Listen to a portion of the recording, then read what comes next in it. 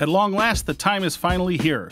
The sun shone bright, or rather the lights, down on the battlefield as we pepper it with all the Crossbows and Catapults toys and get ready for the big battle. As you can see here, all the accessories are set up with the dragon and battering ram waiting on the sidelines, the outposts out on the field, the giants, and the good old crossbow and catapult. Here we go. Okay, we're going to flip a carom. She-Ra picked heads, and it's heads, so she goes first. She's content. We're going to start with the traditional catapult here and see. But if you see where it lands here, it's right in the front. So I'm going to need to move that out of the way. And here I go with the crossbow. And I'm a terrible shot.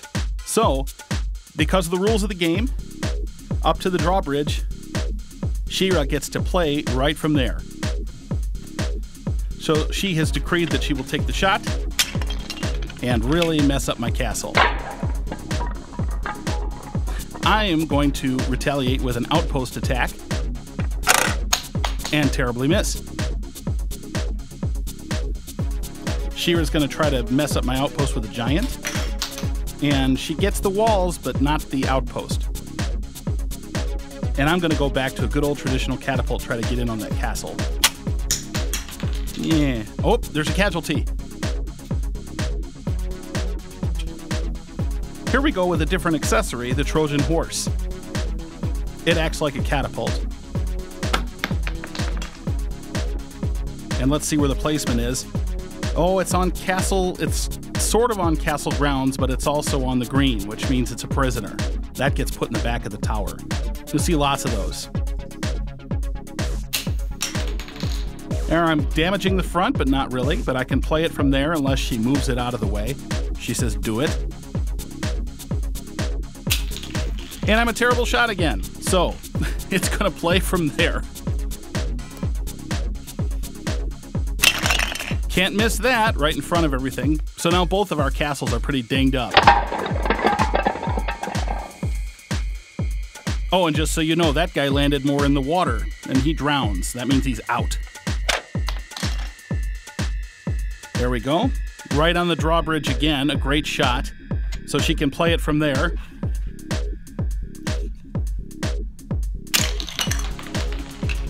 Well, I got her out of there, so that takes care of that one. And now she's going to try to go at me with an outpost. Right in there again. But prisoner on the green. If it gets onto the castle grounds, on the bricks, you get to put the spy down. And of course, 4 spies in the castle grounds is one way you can win the game.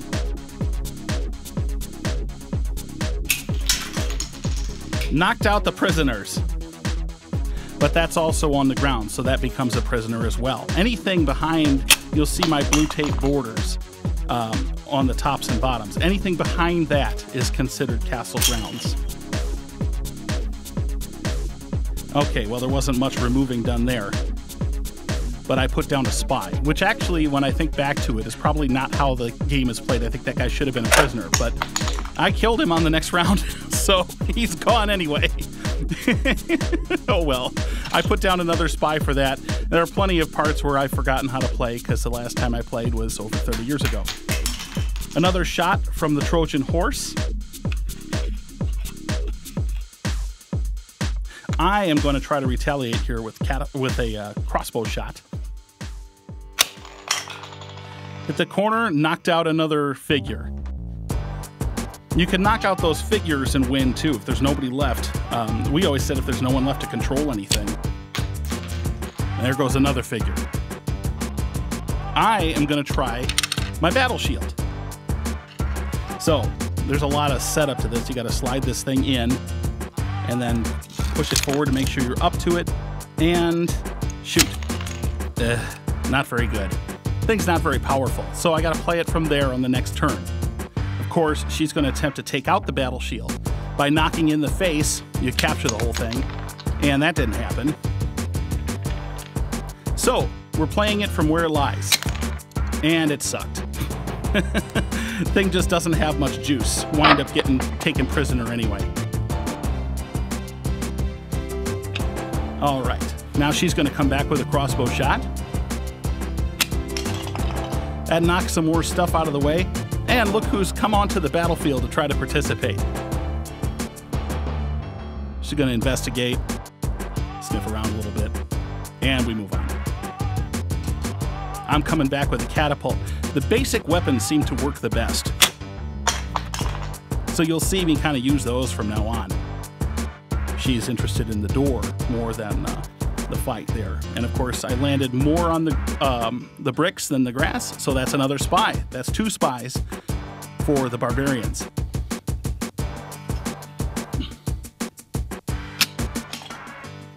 You get a shot in there. That guy is more on the bridge than anything else, and from the drawbridge you get to play. So she'll get to play through from the drawbridge if I can't knock it out of there.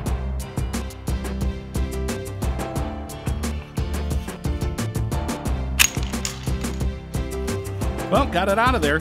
There we go. Gonna come back with a catapult shot. Like I said, these basic weapons seem to work the best.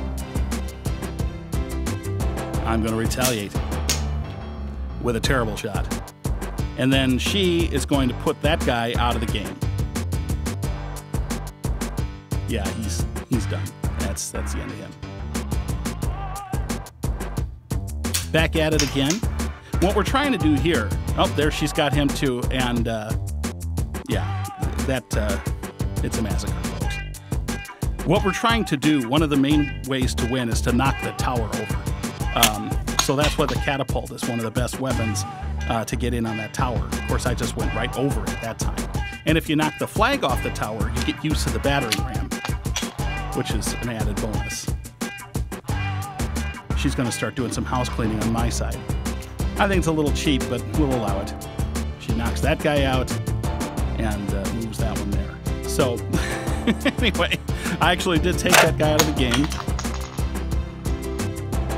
You'll notice a couple times too, I shot the wrong carom from the wrong side. It just gets confusing after a while. That guy's going to be a spy because he's on the blocks, the bricks rather.